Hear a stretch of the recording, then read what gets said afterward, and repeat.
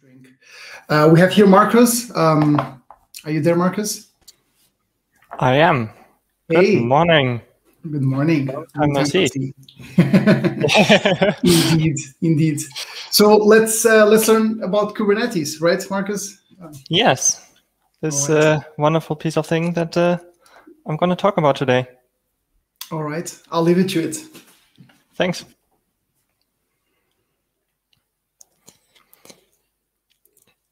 Hello, everybody. And in an in-person event, I would have started off this talk with looking at you in the audience and then asking a couple of questions, like who of you heard of Kubernetes and who of you has used it in the past or is about to use it and is therefore in this talk now. But unfortunately, EuroPython 2021 needs to happen online again. So, well, here we are. This is an online talk. I hope you enjoy it. This talk should be a brief introduction into what Kubernetes is and how it works. Not on this low level, what happens underneath the surface. That's not the intention of this talk.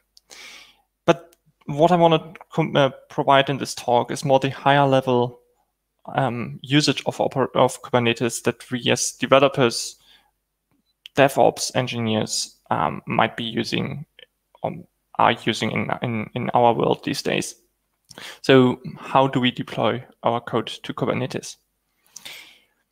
Some of you may know me from my engagement in the Django project, and historically I've been primarily contributing to its migration system. Over time, my focus shifted to organizing some Django cons in Europe and Australia, as well as being a member of its operations and security teams. In my day job, I'm a staff engineer and team lead at Microbiolytics and responsible for our cloud infrastructure and software. At Microbiolytics, we build hardware and software to analyze chemical liquids and then try to revolutionize and modernize that industry and bring it into the, well, modern world and into the context of Industry 4.0. We're also hiring for Python, Django, C# and Angular and numerous other positions. But I want to come back to the first question of this talk. What is Kubernetes? And first and foremost, Kubernetes is a distributed system to run containers.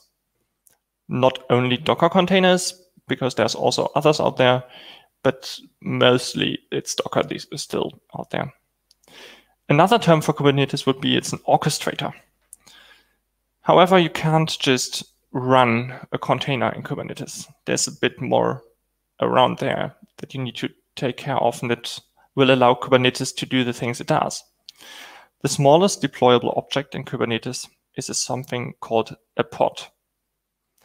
A pod runs at least one container, and the pods ensure that their containers are restarted if needed or desired. So if a container dies for whatever reason, the pod or Kubernetes underneath will ensure that the container is restarted. Or if you want, the pods vanish when all containers are terminated. So if you have one-off scripts, Kubernetes could start a pod, run the container in there, and when the container terminates, the pod also goes away. And I'll be going a bit more into detail on pods in a moment. But for now, let's look at how you'd actually communicate with Kubernetes. So you generally talk to a REST API that runs on manager nodes in Kubernetes. The counterparts to those nodes are worker nodes. Those are the nodes that actually run your code, run the pods, run the containers. So you interact with Kubernetes typically using a command-like tool called kubectl, kubectl, as I prefer to call it.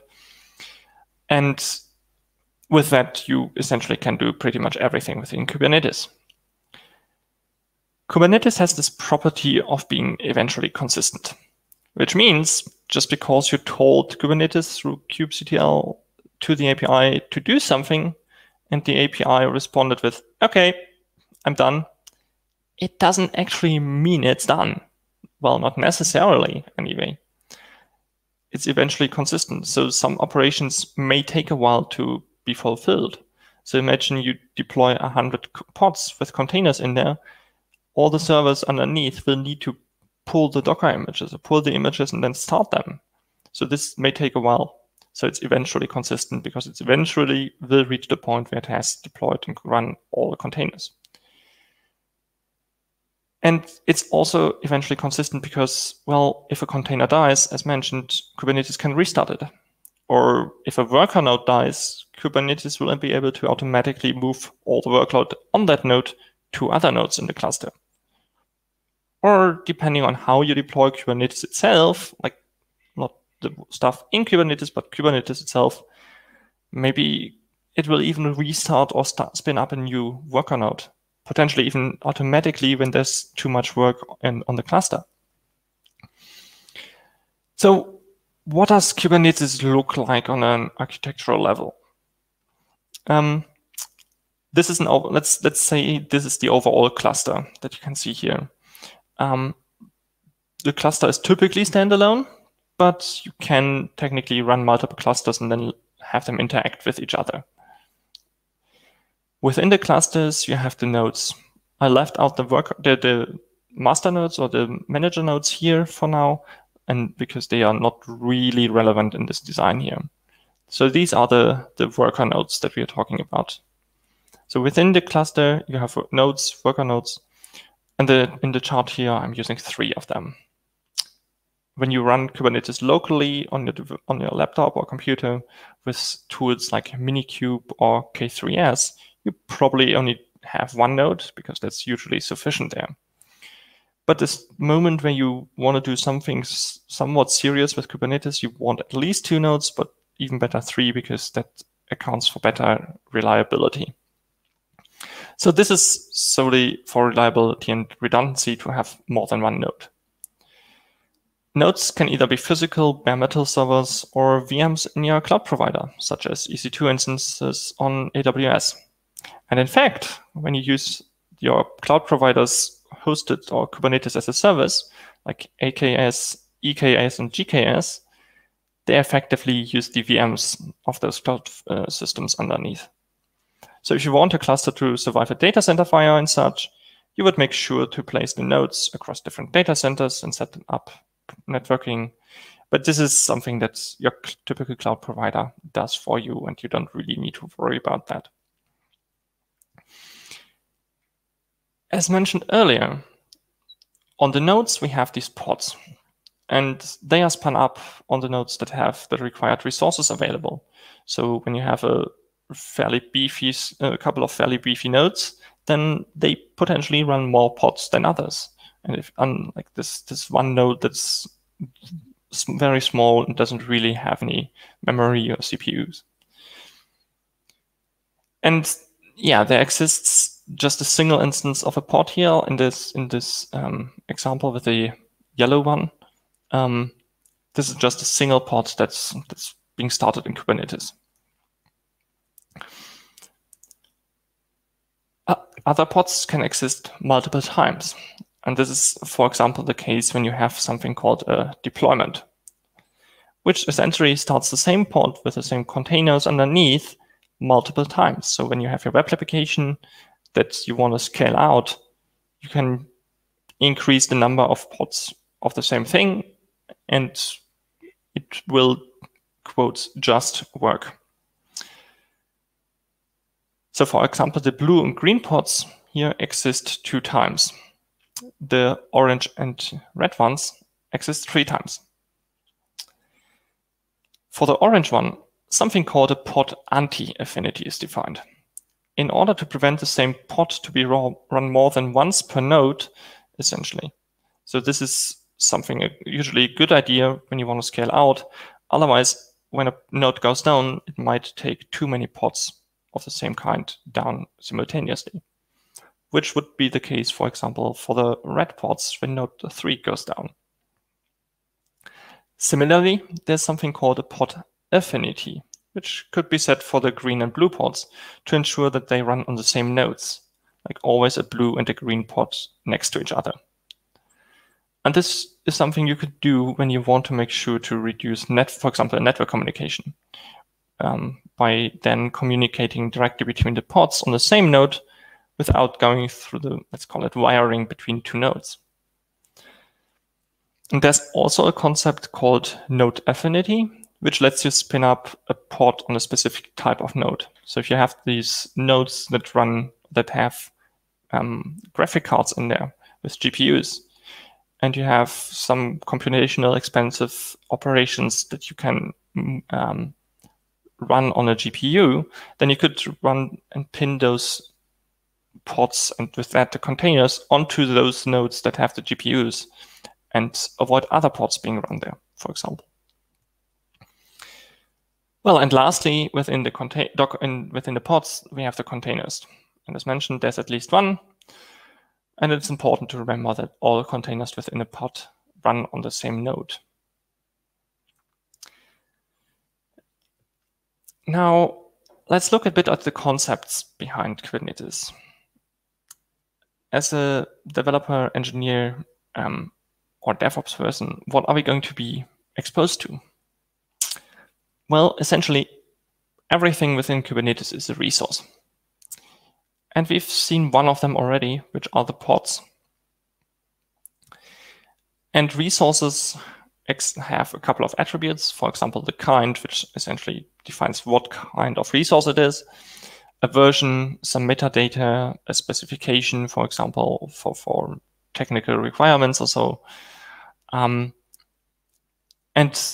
in part of the metadata is also a name, a unique identifier, and a dozen other things. Resources can either exist within the whole cluster, which then means they are cluster scoped, or they could exist within namespaces. And the interesting part is that a namespace itself is a resource, which is cluster scoped. So everything that you put inside a namespace is then namespace scoped. And yeah, all the other resources that are out there it's just sheer endless list. So I'm not going to go through all of them, but some of the typical ones that we need in the example towards the end of the presentation. But yeah, in this list you find all the official building blocks for Kubernetes, and then there's hundreds more out there that can be installed separately. I've already mentioned namespaces. They are a key resource because other resources exist on or can exist within the namespace itself. So when you want to create a pod, you need to create the namespace first for that pod to live in, for example. Now, on what you can see here on the left side is a bit of YAML which is like the thing in the Kubernetes world you write when you define something. And these 4 lines essentially define how a namespace should look like, or that you want to create a namespace. Other resources look fairly similar, and we'll see that in a second. Here's an API version, there's a name, and there's some metadata. When you're interacting with Kubernetes, you typically, as mentioned, use a tool called kubectl. And on the right side, by default, when you do kubectl get namespaces, you see a list of already present namespaces, such as the kubesystem or the default namespace.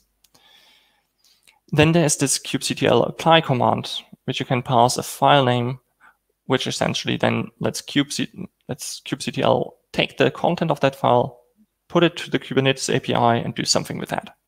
And when you then go and list the namespaces again, well, in this case, we see that the namespace now already exists. As mentioned, there are pods as the lowest deployable entity. And this is what a pod could look like. Again, we have the API version, we have the kind. But what we have here, more importantly, is that in the spec, we can list the containers, and we can define that the image for this container should be the traffic who am I Docker container. The name essentially lets Kubernetes uniquely identify the container within the pod. So the name needs to be unique within the container. And then we are exposing some port to the outside. Well, not to the internet in that sense, but outside of the pod. And similarly, with the kubectl command, you can do get pods and apply to create those. For now, additionally, we have services that we can use for network routing. So you don't necessarily need to fiddle around with IP addresses, but mostly with names and labels in Kubernetes. Here, for example, we have a service which has a name whoami, which looks for pods which have this label in the selector part, and which have a port that is also specified there. So port 8080, or port target name HTTP, and exposes it as port 8080 with the name HTTP, which we then, in the next step, can expose to the internet using HTTP. And when we deploy Django, for example, or any of most other web applications these days, we have a reverse proxy somewhere, usually or typically or fairly often Nginx, but also Apache or whatnot. And ingresses in Kubernetes are essentially our reverse proxies. And Nginx is kind of the de facto standard in the Kubernetes world, but there are others such as Traffic. And in recent versions of Kubernetes, the ingress resource has become a bit more complex, but you'll get and understand them eventually once you start using them a bit more frequently. Essentially, when the HTTP requests host is example.com, will redirect, or Nginx will redirect everything that starts with a single forward slash to our whoami service on port 8080, which in turn will forward the request to any of the ports that were selected by that service. So essentially what we did here is we can do here with ingresses and services is route any arbitrary HTTP traffic that can come into our Kubernetes cluster to any arbitrary port. And with the setup we have here, if you have a two-staged service with a dedicated front-end and back-end application, you could, for example, route everything which starts with /API to your backend and everything else to your frontend. And then there are config maps and secrets, which are essentially the thing that is been also known as 12-factor, as a thing part of the 12-factor approach or app. So everything should be configured using environment variables if possible. And yeah, we can do that in Kubernetes as well. We can either hardcode the variables in pod definitions or using config maps and secrets. There are a few differences between the latter two, but I'm not going into the differences here because that's outside the scope. Like this depends on how the data is effectively saved inside the Kubernetes cluster instead. Config maps are usually for like random configuration information. Secrets are for, well, secrets such as your secret key, database credentials, email credentials, all this. And while config maps usually contain the value in clear text, the value in secrets is typically base 64 encoded. I suspect because secrets typically or fairly often have special characters such as quotes and whatnot in them, and then base 64 encoding them in Kubernetes in YAML is a good idea to avoid confusion there. And then last Kubernetes resource we're going to look at are deployments. It's a way to tell Kubernetes to run the pod using a given template a set number of times. This is a fairly big amount of YAML here on the left side. But the key part is that at the top, we can set replicas. And we want to have that the pods running underneath, we want 3 pods, identical pods. And the selector labels here are essentially for Kubernetes to find the pods that it should manage. And similar with the template, or inside the template, we can put everything that we can put in a pod definition to then go and use this template to create new pods and a bunch of them. On the right side, again, we can see how we can use kubectl. And what we see in the last par section there is this kubectl where we list all pods. You can see, well, there's one whoami pod that we deployed earlier, but also these 3 new spun up pods with these random arbitrary names or parts of the names in there. So yeah, this is what the pods would then look like. Well, now that the basics are hopefully clear, what we can do and with Kubernetes and how Kubernetes works on a high level, let's look at how this would look for a Django project. It turns out it's not that much. It's fairly small things we need to do. So we need a config map where we need to set allowed hosts. And the first one, this myapp.com, is probably clear. This is the domain we want to run our app underneath. But then the another one, the myapp, my namespace, SVC cluster local, is essentially a Kubernetes internal DNS name. And with that, we can talk to this service within our cluster without needing to know the external domain.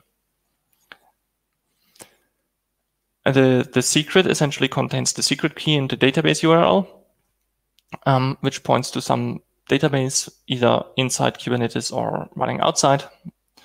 And yeah, a secret key. And then within Django, we can use the wonderful DJ database URL package to load the database field and have it automatically set up and parse if it's Postgres or SQLite and whatnot. We can split the allowed hosts on a comma to ensure we can support multiple. We make sure that debug needs to be explicitly turned on, which we didn't do in Kubernetes as the correct choice there.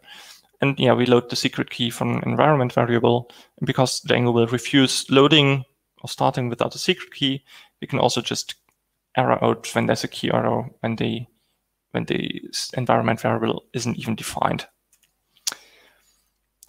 And then in our deployment, we refer to the config maps and secrets in their entirety and not only key by key, what we can see here in the env from, which essentially maps all the keys in this maps as the environment name and the values as the corresponding values. And then the last 2 things I briefly want to mention are the Docker file, which has a custom entry point, and the default command, which is then essentially the gUnicorn setup to run the app. The entry point does a couple of things. First of all, it makes sure that the database is up. So while for Postgres, for example, there's a pgready command, using the Django admin shell here with the command allows us to avoid double configuration of environment variables. And essentially, by repeatedly checking that the app is up while we started, we can just, start the pod, and it will wait until the app is actually the database connection is actually established and available. And secondly, it applies all migrations. While this can be tricky, given proper testing and careful consideration, the implications of migrations between 2 releases, I've used this pattern of just running migrations on every deploy numerous times now. And you can check my talk from DjangoCon Europe this year to get more insight on this particular topic there. And then lastly, if you do have UI components in your backend, you can run collect static for the static files to collect them. Well, and then we execute the command that we started off with. And that is essentially Kubernetes. And yeah, I hope there's a couple of information in here that's helped you and that you can now go and okay, at least have a bit of understanding of what Kubernetes is. And yeah, thank you.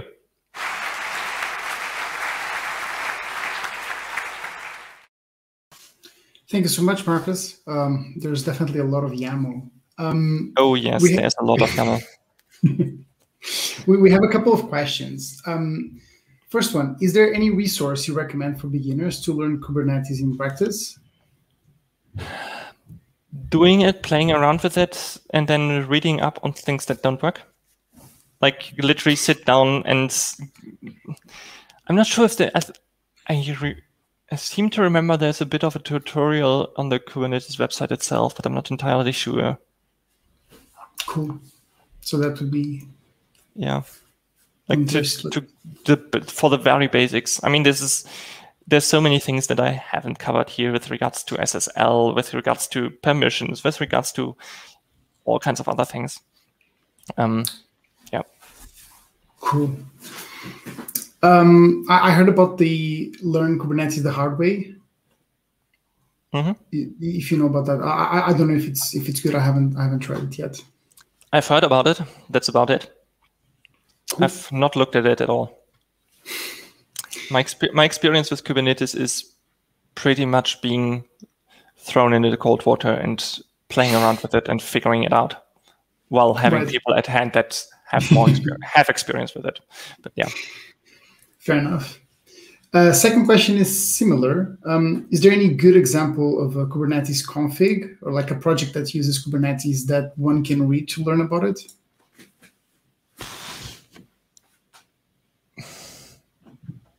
Not that I know from the top of my head. No, can't name anything right now. Sorry. Cool, no worries. I guess people can use your slides as boilerplate for Django app, right? I suspect so, yes. Awesome. That's it. Thanks, Markus. Thanks again. You're welcome.